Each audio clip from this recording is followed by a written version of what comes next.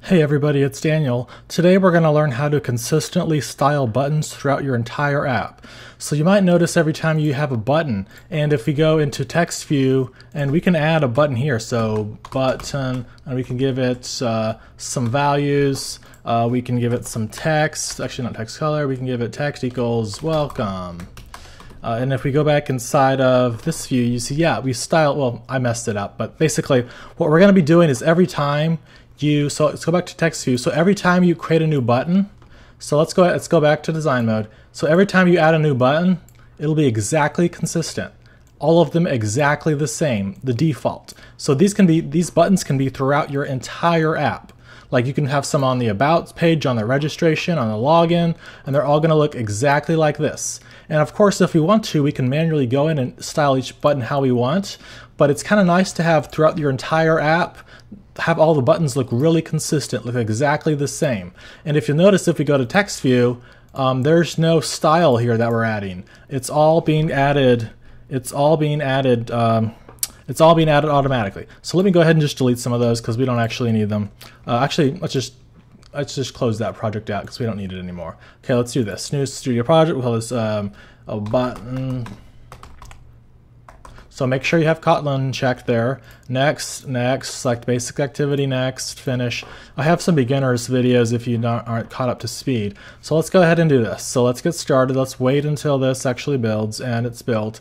So if I drag out the button by default, it'll look like that. So that's what it looks like. So you'll notice that it kind of looks gray with black text.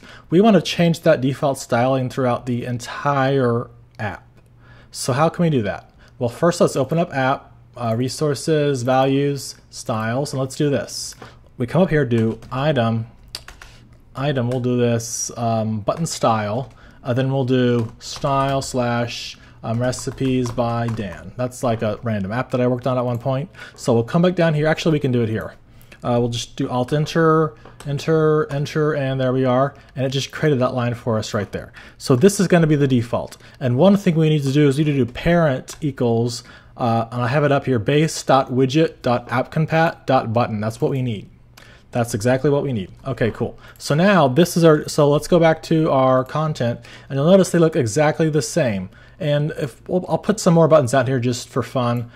In real life, you're not going to have 10 buttons on a page, but you might have one on the login screen, one on the user registration screen, one on the subscribe screen. Like you can have these buttons throughout your apps on different screens. So let's go back to styles and let's do this. Let's do item, and we'll call this Android background, and we'll do this. We'll just make it a random color. So we have that red here. I like that red. Get it from your designers. Don't make it up yourself. Go back to content and look, here we go. All of these buttons are all exactly like that. Let's do this. Let's do item. We'll do Android text color, and we'll do this white. So we have white there.